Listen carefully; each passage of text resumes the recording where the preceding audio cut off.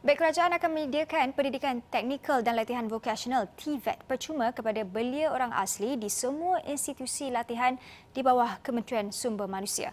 Malah, mereka juga akan ditawarkan allowance tambahan selain syarat kemasukan yang sangat longgar.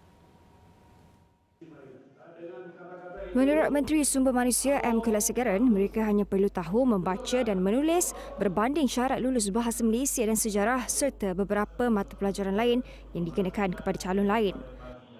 Semua ini akan dibiayai oleh kerajaan 100% dan lain-lain pertolongan secara kewangan atau lain, kerajaan akan juga menimbang dan tengok apa yang boleh dibuat. Kita semua tahu di semua institusi-institusi di negara ini sangat-sangat kurang orang-orang asli.